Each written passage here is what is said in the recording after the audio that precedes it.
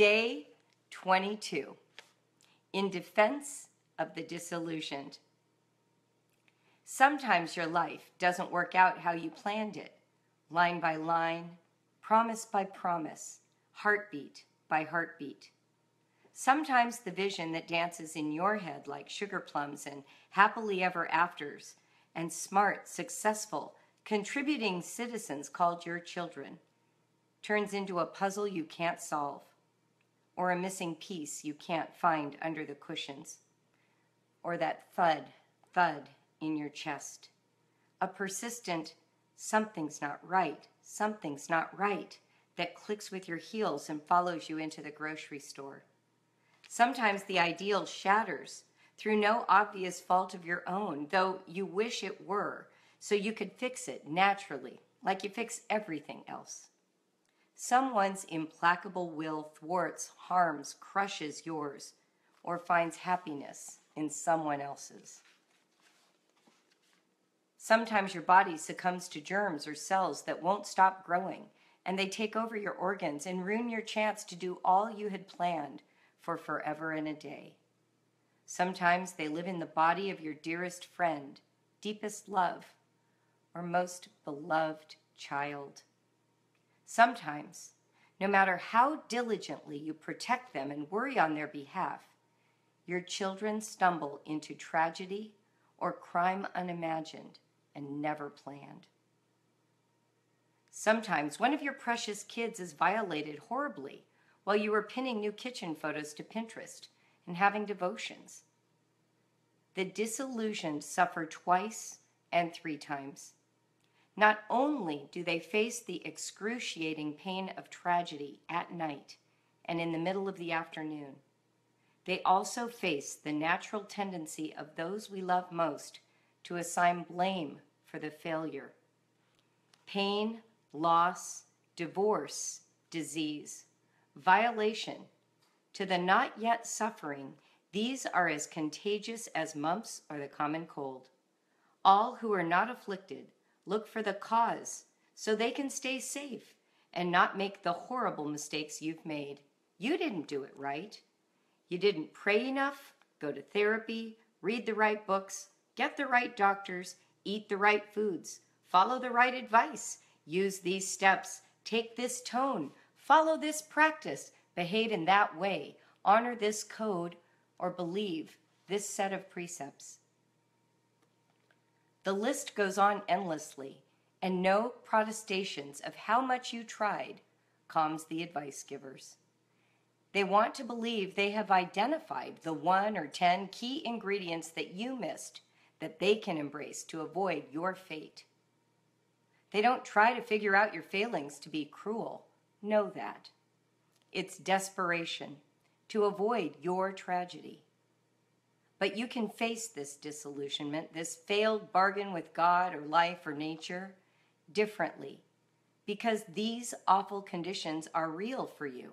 Not theory, not avoidable. They're here now, waiting for you to deal with them, not with what you might have done or could have done differently. Disillusionment is the beginning of new chances, a chance to find a new way to live or love for however long you have. It's the beginning of asking real questions rather than seeking ironclad answers. It's your chance to take some risks, to explore some forbidden, secret ideals you had overlooked before in your safety. It's your chance to have an authentic, self-created journey rather than the second-hand one the books and leaders tell you to have. It's a chance to pay attention to people as they actually are, rather than as you wish them to be. And it's often your first real chance to ask yourself, who am I? And then another better chance to become that person in a whole new way. I love talking with disillusioned homeschoolers because they are closer to being good at educating their kids than the ones who think they have a system that works. If homeschooling has failed you somehow, if your marriage is not working, if your children are reacting against you and you don't know how to bring them near, you are much closer to having a life built on a foundation of truth and reality than you've ever been. Hold on.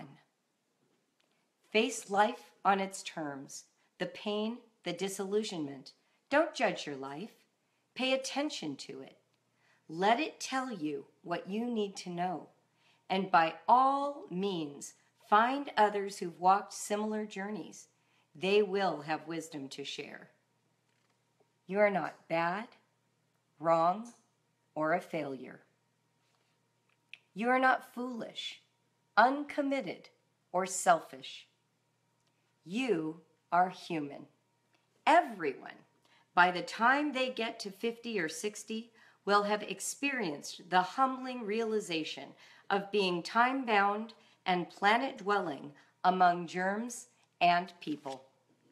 That you would attempt, for example, to be married till death, to have children, to home educate, and to love your life despite cancer is brave and optimistic. Draw on those resources as you face your disillusionment squarely. Then see what happens. You might be amazed. Quote of the day. I feel like I have experienced this in so many ways, Julie. Thanks for articulating it so beautifully. Anne Corcoran. Sustaining thought. Life delivers its blows no matter what we do, but it also brings inexplicable blessings no matter what we do. Embrace both.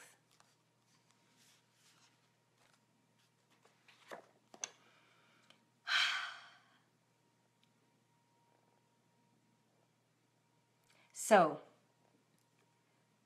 when we talk about how to support one another, one of the first ways you can do that for your friend who's going through pain is to be an includer, to not exclude someone because her life didn't turn out, or because the ideals you both shared are no longer her ideals. It takes real courage to sustain a friendship when the friend you were walking on the path with diverges, goes a different way. And it's really hard in homeschooling because we seek shelter from the larger world that maybe doesn't understand or judges homeschooling. We seek each other as a source of support and comfort. But within that community, it is so tempting to sort of bifurcate into these even smaller pods, smaller groups. And when we do that, we are excluding people who have a different experience. And the trouble is this: we are all going to eventually need someone to stand by our sides when crisis comes for us.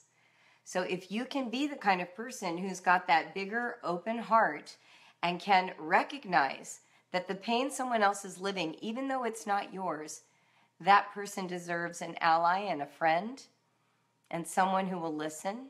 You don't have to agree. If your friend decides to get a divorce, you don't have to say divorce is the thing I wish all people would get, to at least hear the story of why her divorce is happening. It isn't necessary to render judgment when people are living through traumatic experiences. As they're going through them, they can't even tell you what they would or could have done differently. All they know is this is where they are now. And maybe 5 or 10 years from now, they could look back and say, I really shouldn't have fill in the blank. But when you're in it, it's not valuable. All you can do is live into the truth of your current experience. One of the things that I found so frustrating as a home educator is that I kept feeling like I was coming into an understanding of education too late to be a part of the community, to be a meaningful member. You know what I'm saying? Like, to really be a true unschooler, it seemed like I really needed to start when my kids were 5. I couldn't sort of join midstream because I had missed out on all these years leading up to that point. Therefore, I wasn't really truly in that story. I was always peripheral. I felt that way when I was exploring Charlotte Mason. I felt that way when I was doing more traditional home education. Each time I made a pivot or a shift, there was this sense of, Oh, why haven't I figured it out yet? Well, that's exactly the same sense that a lot of us have about our actual lives. Why didn't I figure out that we shouldn't have moved across country? Why didn't I figure out that I shouldn't have married that man? Why didn't I get that appointment with that doctor a year earlier so that she wouldn't die? These are self-recriminations that we can only have at the point that we're embroiled in the horrible, hard, painful thing. You cannot take a time machine and go backwards and undo the whole collection of circumstances that led you to this pivotal moment in your life. So the one thing that we can do is support one another when that moment comes for us. And it comes. Crazy things come. When I was young, 24 years old, I was living in the States for a summer. We were on furlough from living abroad. And one of the gals who was in my church was also my age.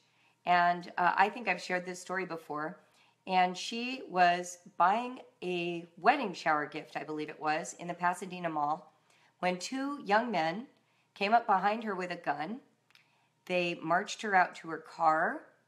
She was raped, and then she was killed. I'm going to save details because I realize some kids may be listening.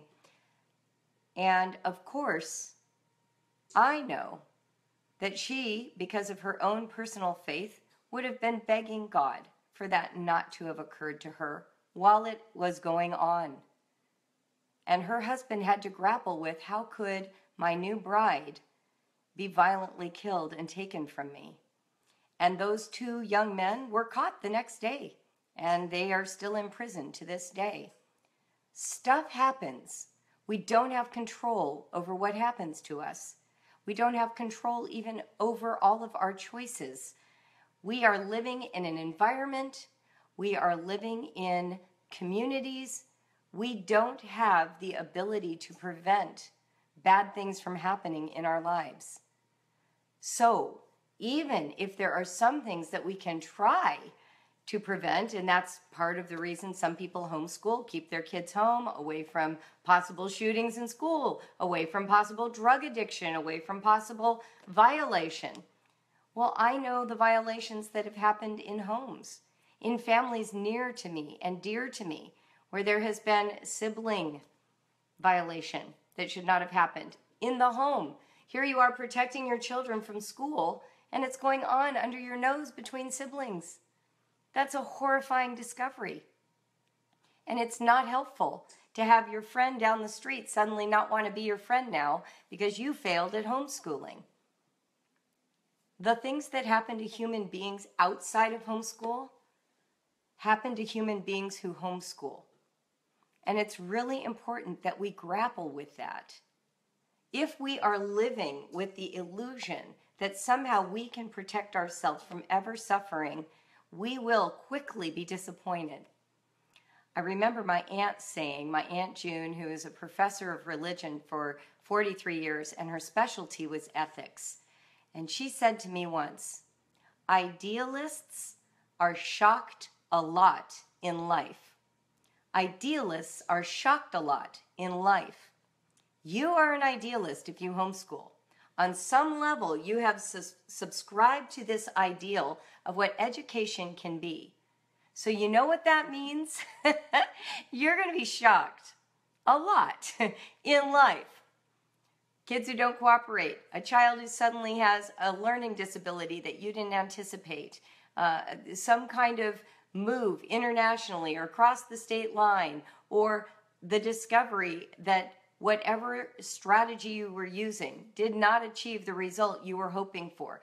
These are normal consequences of taking on the responsibility of educating your young. Is it possible to educate your young? Yes.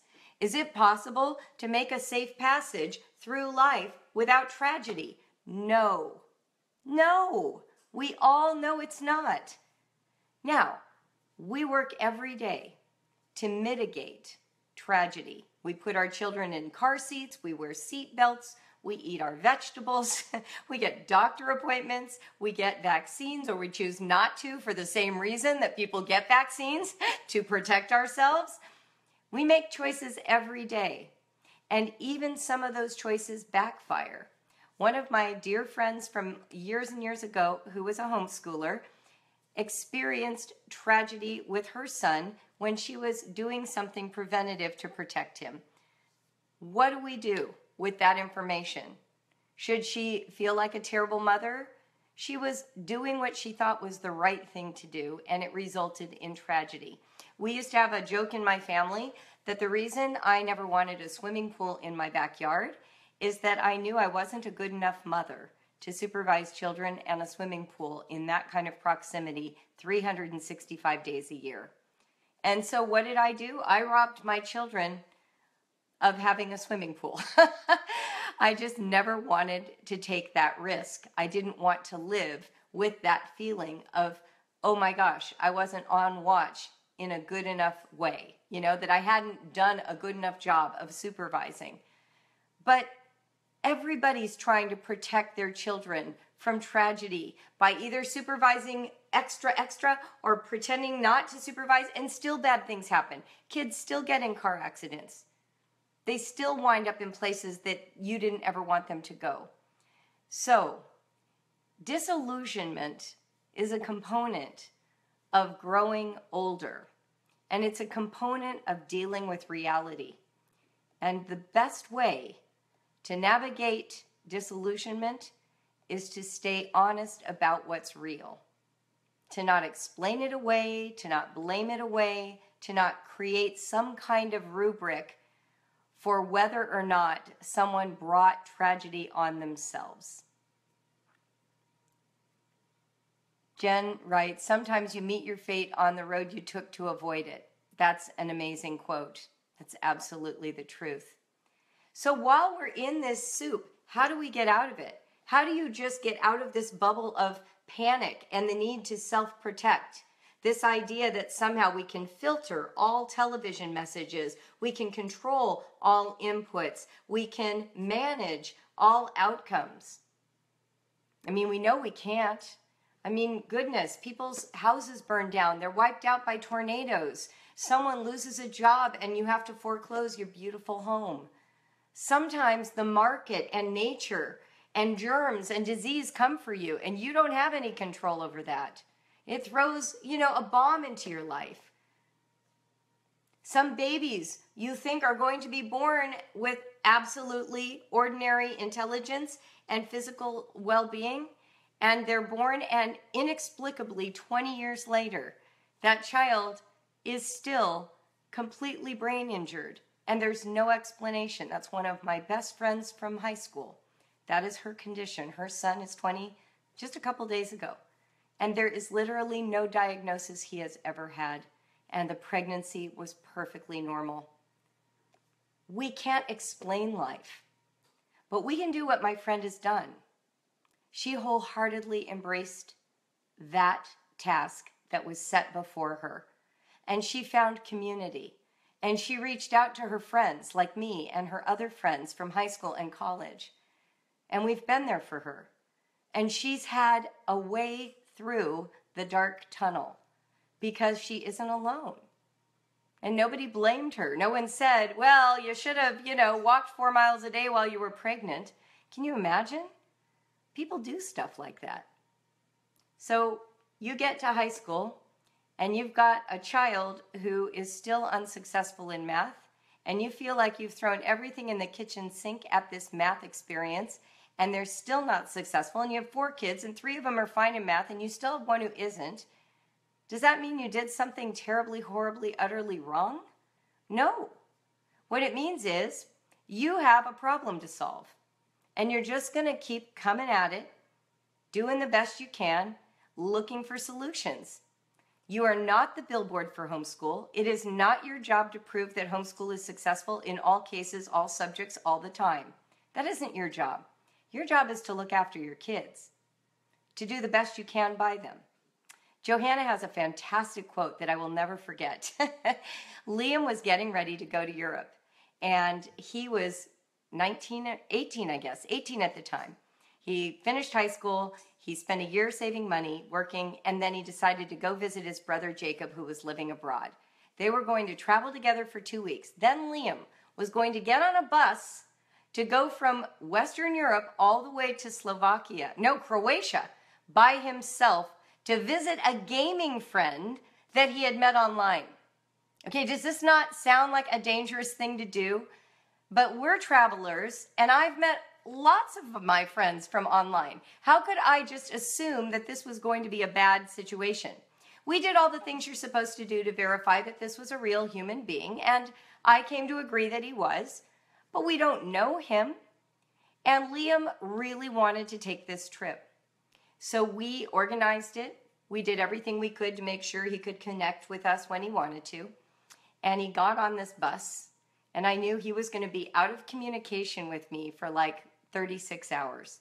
And I knew during that time he would be on a bus by himself, riding in the middle of the night to Croatia alone to meet some guy that I've never met in person who's going to pick him up and take him to his house. And those were scary 36 hours for me. But even more so when I got the email the next day from Liam saying how terrified he was in the middle of the night. But it all worked out. I mean, there were a couple of glitches. He almost missed his bus when he got off to use the bathroom and almost didn't get back on time, right? Like the stuff that happens when you travel. But he got back on the bus and he made it, and the guy picked him up, and he turned out to be a perfectly pleasant human being. But here's what got Liam through this scary moment in the middle of the night. Johanna had said this, my wise, traveling, live-abroad daughter. She said, when you have a problem, what are you going to do? Curl up in a ball and die? She says, when you have a problem, you do the next thing to address the problem. And you know, curling up in a ball and dying is not an option. When you're a mother and you have children and you are facing challenges, you are not going to take the fetal position and check out. I know you. And if that is how you're feeling, like getting in the fetal position and checking out, well, now someone needs to take care of you, because now you are at the crisis level, and there are good people on this planet who want to save you from your own terror. Okay? So either you're going to recognize that here's a problem, I'm going to meet it, and I'm going to keep meeting it until we figure it out, or you're going to get help for you. And those are the only two options. The other option, which is wishing it away or processing why it happened or blaming yourself or shaming somebody else, those don't work. They don't help, and they don't get you where you want to go. So you either wave the white flag and say, hey, this is serious. I need inpatient treatment, or I need therapy, or I need antidepressants, or I need someone to care for me because I'm falling apart, or, because then that's the crisis, or here is this problem and it is meeting me right where I live and I need to solve it. I'm going to find partners, I'm going to find resources, and I will not curl up into a ball and die. And that's it. And then you just keep going at it the best you can, and you take the results you get. You take the results you get. Because no matter how much we wish we could control how it all turns out, it's going to turn out how it turns out. Think back to your own parents and when you were growing up. Some of you know that you are doing things your parents never anticipated you would do. You know those parents who are hard on you because you breastfed and you decided to foster 3 children and have 8? There are a lot of parents who aren't fans of that. You know those parents who don't think homeschooling is a great idea? You've got some parents and in-laws like that, right? You aren't all doing the imagined future that your parents thought of when they held you in their arms. And that's true for your kids too. So your obligation isn't to ensure that they turn out a specific way. It is to keep taking out the roadblocks that allow them to discover who they are. And if one of them gets leukemia, that's a pretty big roadblock. It is okay to go all in on battling leukemia And is that going to create havoc in your homeschool for the rest of your kids? Yes, it is. And now you have choices to make. Do the other kids go to school? Do you continue to homeschool and keep everyone together? And both of those have costs. And both of those are good options. And you're going to work that out. And sometimes you're going to go down this path, and then you're going to be like, whoops, and then you'll back it up, and you're going to go down this path. That is what it means to be human. So let me conclude with this. If you're disillusioned today, I hear you. I hear you. I've been there. I will be there again. And all of us care. Everybody in this group right here today cares. You wouldn't still be on this broadcast if you didn't care. So reach out, find your people, and hang out with those who care about you and what you're going through, no matter how scandalized they might be when you tell them what it is. Okay?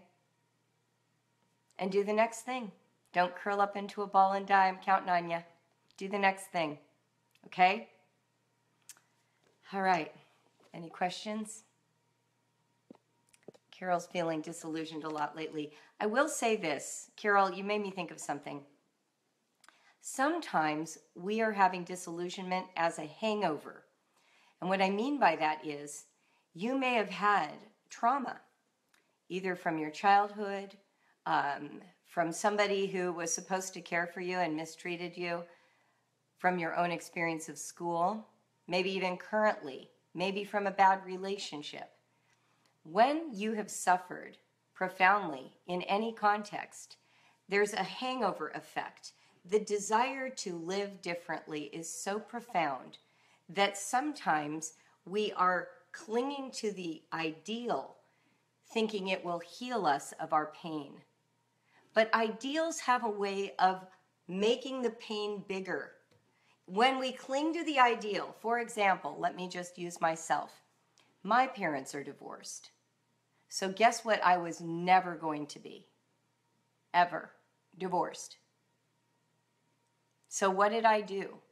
I clung to the ideal of marriage. And I can't even say that I stayed too long or anything like that, because I stayed as long as I stayed. And we did marriage as best we could under those conditions.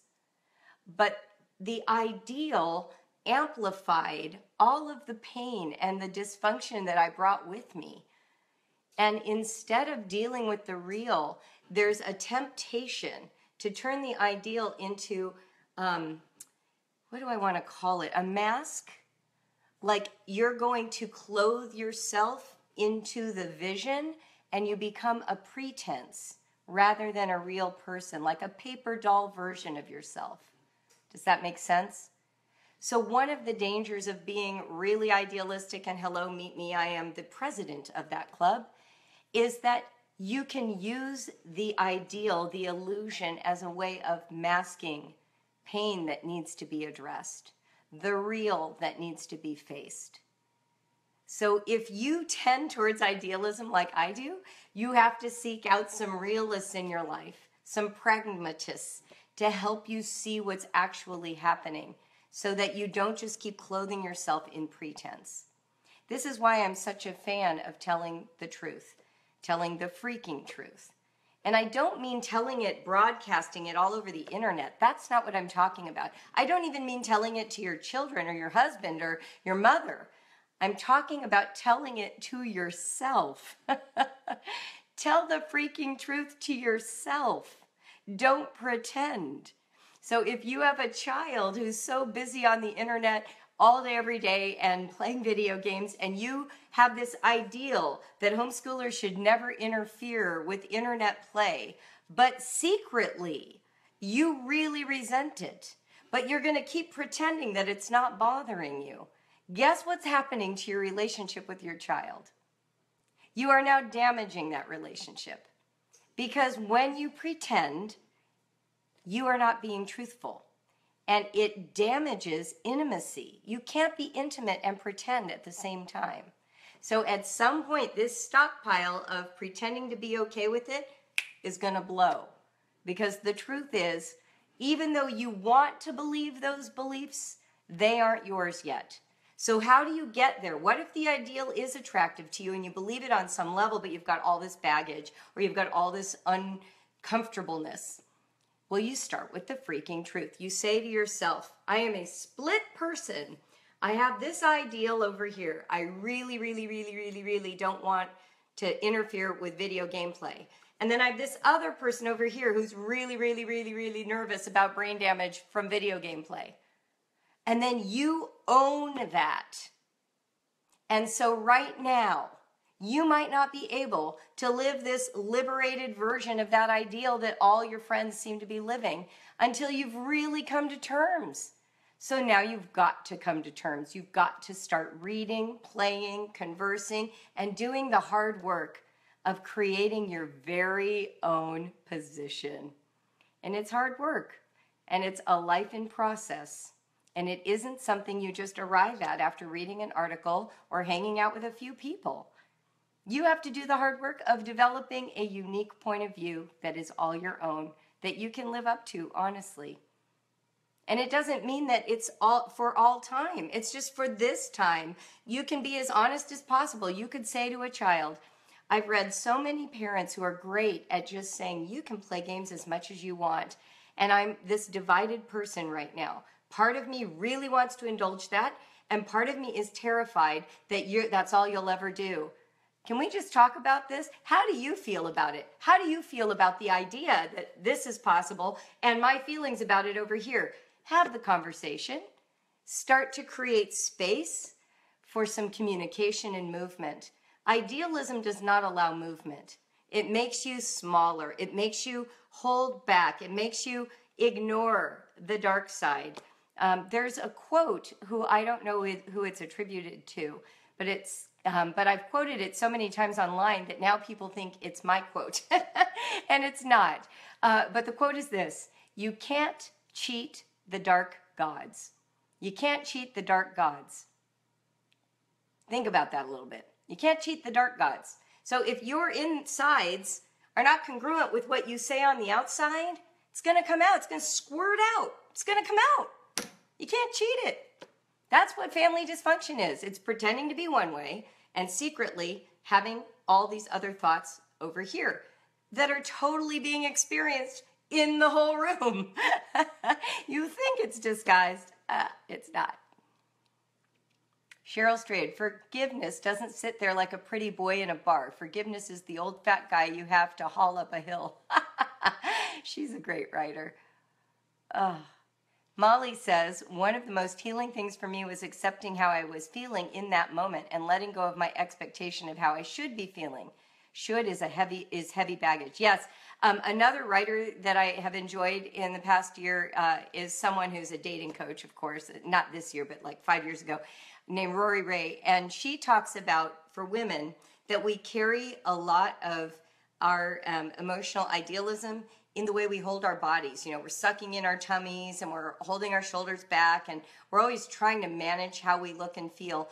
And so she suggests, and I really love this, just let go. Let your stomach stick out. Like, let go of your posture. That's where you can start to find out what's true. Because you hold it all in your body, in your shoulders, in your jaw. I grind my teeth. I suck in my stomach. Like, don't we all do that? So think about just sort of like letting go and seeing what's there in relief against this idealism. So again, going 40 minutes, this is such a big topic though. And honestly, as I've shared many times, I'm not a therapist. I'm not a trained psychologist. I am giving you sort of Julie's 30,000 foot aerial view of life in her 50s, right? Based on the things I've been through, the therapy I've done, the books I've read, the years I've invested in homeschooling. So let me at least say this. Your mileage will vary. You are going to come to your own insights. Really, all I'm about is being a permission giver anyway. Go after your ideals. I'm not telling you to never have an ideal. What I'm saying is don't be bound by your idealism. Those are two different things. You can have an ideal. Don't be bound by it. Leave some navigating room. You know, be in a skiff, not a Titanic. Allow yourself to shift and move around the icebergs. Don't just build this massive boat and then crash. That's a horrible feeling. One ideal at a time. We tend to like stack them up like Jenga blocks, and then you start pulling them out a little bit, and pretty soon the whole house crashes. You don't want that. My husband has stayed around listening, saying, yeah. That idea made me gasp. Wow, cool. One of them, oh, okay, cool. I read that one already. I just want to make sure there's nothing else to read. Someone is asking me, sorry, off the subject, but I've been thinking about this all day. You're teaching philosophy of read, discuss has been amazing in helping my daughter. Your brave little writers blossom. My daughter reads an insane amount of fantasy, and I can see the fruits in her reading and writing. Oh, that's so beautiful. However, I'm struggling to find nonfiction writing for her to read that has the same benefits. Well, it takes time. Nonfiction is less interesting to small children who love fantasy because she's right now living in that world. But she's got all her years. So if fantasy is lighting her up right now, do that and then wait and find an opportunity with nonfiction. Where I would probably start is reading nonfiction about the authors of her favorite fantasy books, reading about how they craft fantasy, reading about the mythological elements of fantasy, do the pieces of fantasy that draw her imagination and look at the nonfiction representations of those. That's what I would do. Okay. That was a funny thing to tack on at the end of this, but I love answering questions live, so at least we've done that. I'm going to let this be the end. So thank you tonight for sharing with me. I will be back first thing in the morning, so you'll barely sleep, and then here my little face will be again. So I'll see you at 8 in the morning. Let's see what tomorrow's reading is. We are now officially halfway through A Gracious Space. Oh, tomorrow's is great. It's the antidote to disillusionment. I'm so excited. I'm not even going to tell you. And if you don't have my book yet, you can still buy it. We are also ramping up for winter, so you can start buying Winter Gracious Space too if you want. That's on Amazon as well. And that is actually of my 3, I think it's my favorite one. It's a little longer. It's really good. And so we'll be reading that too. Thank you so much for joining me tonight. So let's close. Live honestly, write bravely, and defend the disillusioned. I love you. Have a great night.